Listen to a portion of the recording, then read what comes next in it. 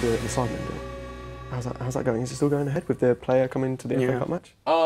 I don't know if I can say anything around that other than like that has gone really well, in my opinion. And I think a lot of people are gonna listen to this and be like, "Has it though?" Like what? Like in my opinion, success from that meant just working with them because even if we got the publicity that we did, in my opinion, it's still good.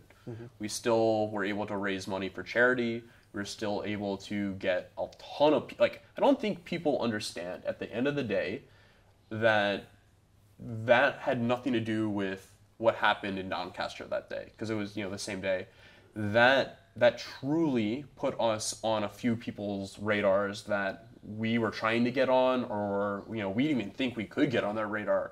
And those discussions outside of even the SIDEMEN organization are very positive, not only for Crawley Town, the organization, but I think for also like the town and the way that we can interact or do different things and what platforms that we would have to go forward. So, I don't know what's going to happen with the SIDEMEN stuff, if anything ever does. Obviously, that'll come out. But the biggest thing is that we're trying to also think in that way of a non-traditional football club. I love that. You don't see other clubs caring about YouTubers, and I think for fans be like, oh, you want to like interact with YouTubers? Like that's not how you do it, or like, why not? You obviously, so just a bit of context, it was proposed that after the SIDEMEN charity match, which I'm sure a lot of people listening to this will know what that is, it was proposed that a player, a Crawley scout was going to watch that match, and he was going to pick a player to be on the bench for Crawley's first FA Cup match, right?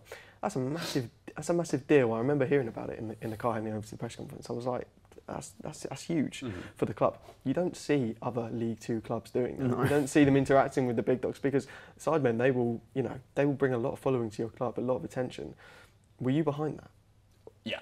Right. Okay. I remember the text message when that came up and was immediately like, yes. Because if I had been aware of that event happening before, I would have already, I think, even said something to the group. But my background again is in social media, brand growth, and marketing. And one thing that's very clear to me is that for us as a club to grow, our demo that we're focusing on can't just be the current fans. It definitely needs to include them for sure, and we need to be understanding and accommodate the traditions and not ruin, I think, what is there already. But how do you build on top of that?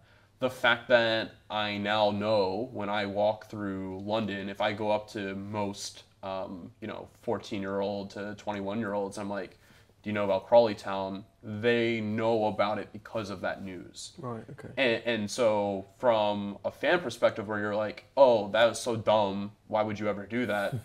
Well, at the same time now, a lot more people know about the club. A lot more people are now in some way kind of like, hey, that's my second team, and because I think it's cool. Like, who does that?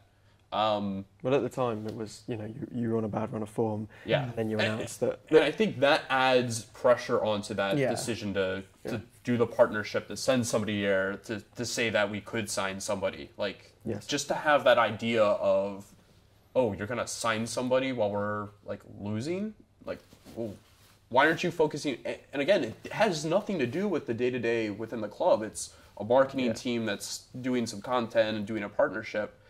Training doesn't get affected. The gameplay, the game strategy doesn't get affected. So really it's, when we're looking at a football club as a business overall, there's the football side of playing on the field, players, strategy, etc. There's then also like the branding of that club, making sure there's growth, and how do you have more people want to wear a jersey, be aware of following the club on social media, views, exposure, brand deals.